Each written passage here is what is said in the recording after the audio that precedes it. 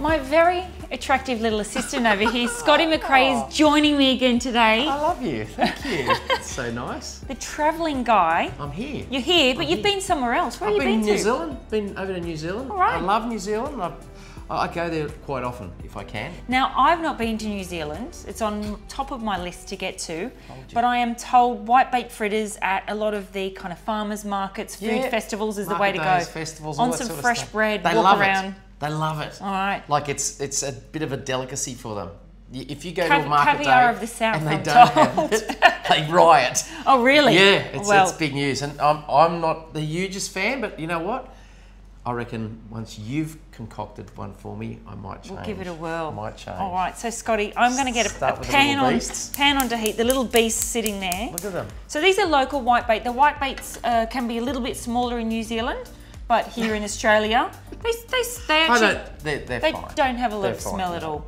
No, you've got to really get in there to pick anything up. Now we say fritter. Usually with a fritter, there's things like flour put in there to bulk it up. But traditional fritters, the whitebait fritters in New Zealand is just eggs, salt and pepper.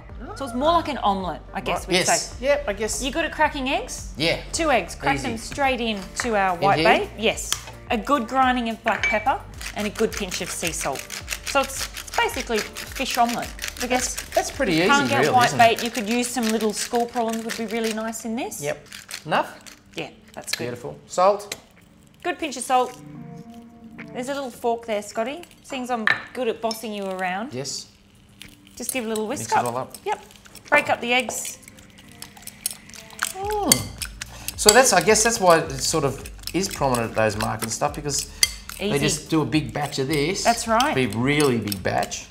I want to know who goes around with the fishing hook and line and sits there and catches all these little...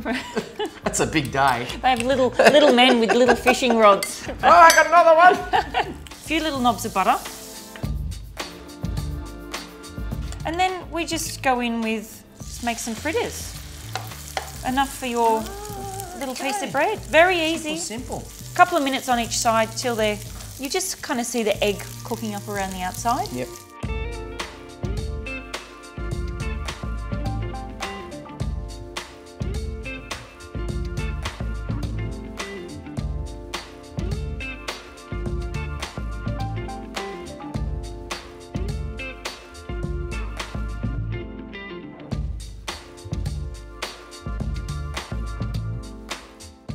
So Scotty, we're just making a little sandwich. So I've got a bit of whole egg mayo, something a little bit creamy, some fresh white bread. Yep. Just the old school white death bread. Yes. It's not on everybody's list anymore. You don't really, see it many places anymore, but you know, there is a time and a place for the white bread. Yep. When you've got a big bag of hot chips. That's it. Everything has its place. Well, this is good. Fritters go on. Because you know what, I got to say, I chickened out in New Zealand. Oh, really? With the fritters? Yeah, because I'm just one of those guys, like it's the whole fish, the little head and everything. So this is it. We're going to do it together. Today's the day.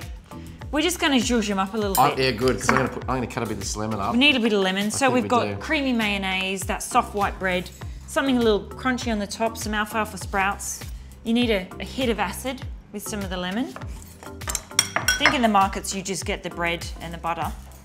But as I said, you could make little ones of these, little canapes. Nothing wrong with zhuzhing up a whitebait fritter, Scotty. And look at that now, you're not going to get it like that at the market, I'm telling you. No. That looks pretty special. Still prettier at home. So a little squeeze, a little bit of little squeeze of lemon. No problem. No problem. Alrighty. It looks all right. They're like you get the cucumber sandwiches over in England, the royal. This is our New Zealand royal whitebait sandwich. You have changed the whole look of it. I'm going to cut these up one there here. for us, little chef's treat.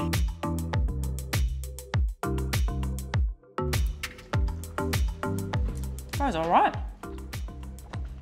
Have I won you over? I think that's pretty good. Yeah, that's not bad at all. Scotty and Courtney's royal whitebait fritters coming to New Zealand soon. You are going to start a shop, aren't you?